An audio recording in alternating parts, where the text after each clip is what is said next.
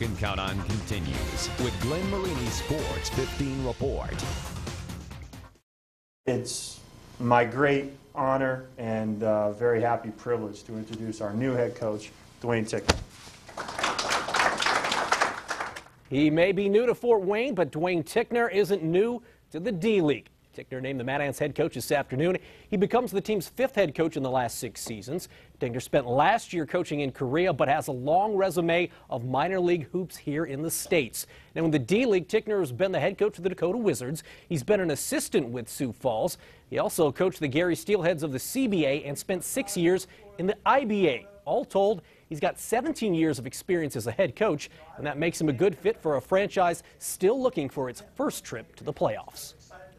I think you set expectations high and give the players some goals to reach, not just team-wise, individual-wise, all kinds of different things, and reward the team with winning, you know, not with individual statistics. Although I had some great candidates also wanting the job, he was just so much better.